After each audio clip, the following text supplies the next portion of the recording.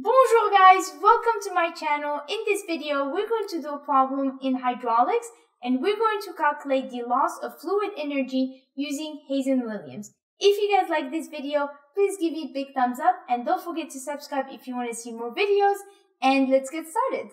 Oh yeah, everybody now. Okay guys, so we're giving a flow rate for water that's going through a 1000 feet pipe that has 4-inch diameter, and the fluid temperature is 50 degrees Fahrenheit. The roughness coefficient C is 139. So whenever you see roughness coefficient C, you should think of Hazen-Williams. And we need to calculate the loss of fluid energy, meaning we need to find the head loss due to friction in this pipe. So let's look at the reference handbook, and I want to show you guys a couple equations for Hazen-Williams, so that way you don't really get confused and you know which equation is for what.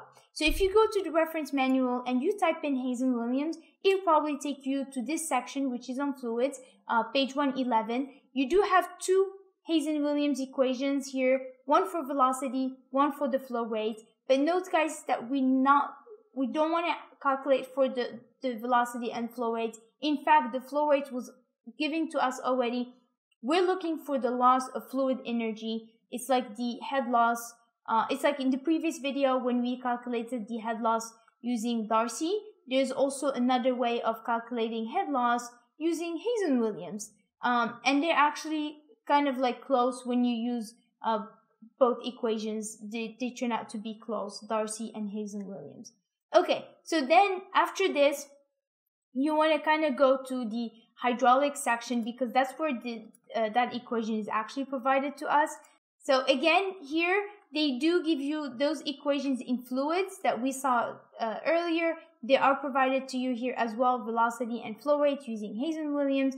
But then also here, you are giving the head loss equation. So this is pretty much the equation we're going to use. Make sure you guys, you're careful with the units. So we got to convert all the units here. So L has to be in feet, so that's fine.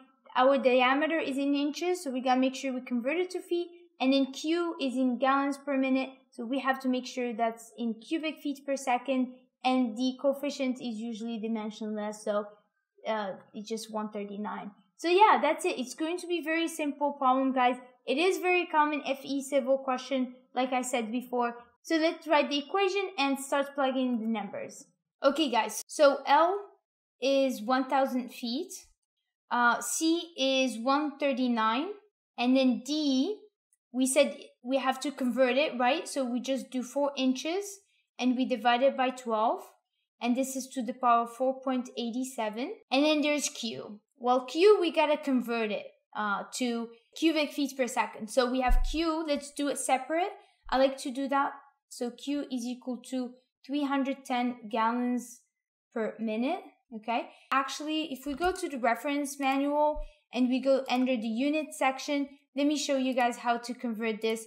I've had a couple students ask me if I can show the units as I'm doing the problems, and that really helps, so I'll just do that here as well. So we want to convert gallons per minute to cubic feet per second. So first what we want to do is convert the gallons into cubic feet, and then we're going to convert the minute to seconds, okay?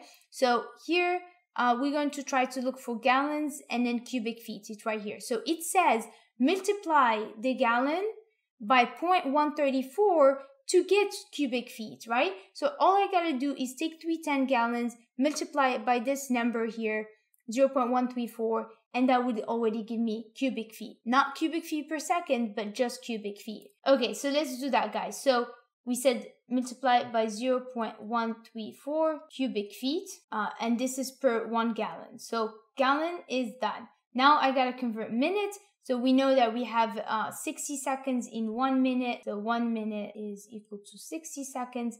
I get minute cancels, and then I have seconds in the denominator. And so I have cubic feet per second. Perfect, exactly what we want. So if you multiply this, you should get about 0.69 cubic feet per second, okay? So let's go back here, original equation, and plug in 0.69 cubic feet per second. and this is to the power of 1.852. So if you guys plug in this, you will get about 54 feet. So the answer is going to be B. Okay guys, so that will be it for today. On the next video, we're going to do a problem on mechanics of materials, so make sure you subscribe so you see more videos. If you guys like this video, please give me a big thumbs up, and I will see you soon. À la prochaine!